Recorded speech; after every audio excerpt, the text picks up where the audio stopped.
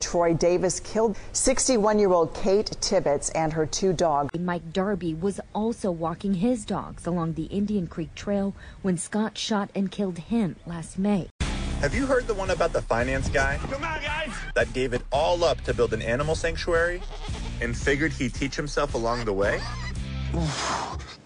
Oh, wait a minute. That's me. Yeah! Let's play, eh? Come on, Charles. And we are on the way to the pig spa.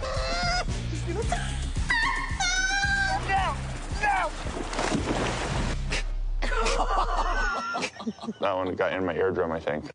My name is Lee Asher. I sold everything I had so I could spend my life rescuing animals. Come on, guys. Now I've got a huge pack of misfits. Are you talking to me? And a huge piece of land in Oregon. And together, we're gonna build a new kind of sanctuary. Yeah, for any animal that needs a home and an adventure. Welcome home, guys. We're gonna figure it all out as we go, because everyone deserves to be part of the pack. Ruiz P. Hicks, who's 19, was charged with murder in the deaths of both Robert Sean Fowler and Robert Keith Gilmore. Both were found dead from gunshot wounds at a residence. Arrested D'Angelo Clemens. Colby Millsap was murdered in his doorway on Schaefer by the man who lived next door. He then held Maggie in her own house hostage. Josephus Davis has been charged with the murder of Milan Lonkar.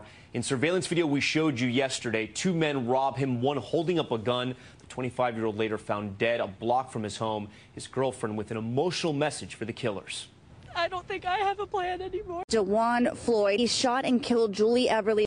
She and her husband were headed to the beach. They were celebrating their wedding anniversary. This is 24-year-old Kivana Wilson kicking her little dog over and over inside an elevator.